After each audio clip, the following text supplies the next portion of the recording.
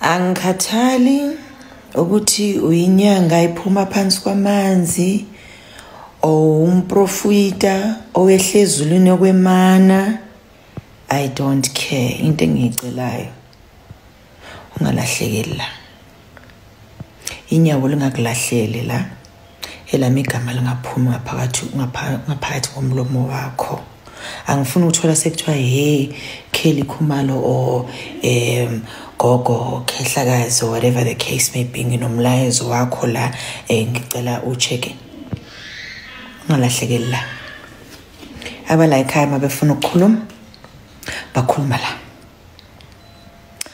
Abala ekhaya mabefuna ukukhuluma abayihambe beyodiscussa imfihlo zesigodlo sabo emzini yabantu.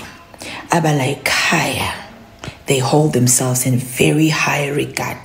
Okwala ekhaya kuhlala la ekhaya akuhambe kuyodiscuss emzini yabantu.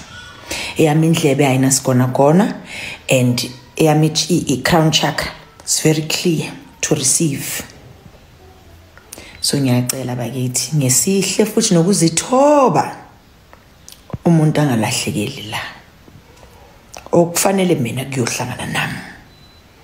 Umlayezo ofanele mina uzongilocate la endlini yami. So ngiyacela bakithi lingakulahli inyawo. At any given point lingakulahli inyawo.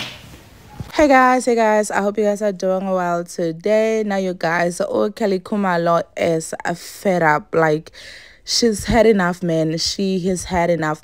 So now we know these days we have this fake prophets. Some maybe they're not fake, but they're just prophets who like to prophesy these celebrities and say their things in public, which is kind of like weird. Like, why don't you just DM someone and tell them their problems if you were sent by God, you know? And she went on TikTok to express how she really feels about it. And she says that, like she doesn't care if you are a nyanga, you are a gobela, you are a prophet. Like, just leave her name out of it, you know.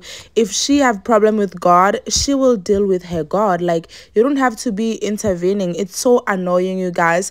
I don't know how do you feel about this, but I know a lot of people will catch some feelings. So she did also turn off the comment section. She did actually turn off the comment section in all of her videos on TikTok. I don't know about Instagram though.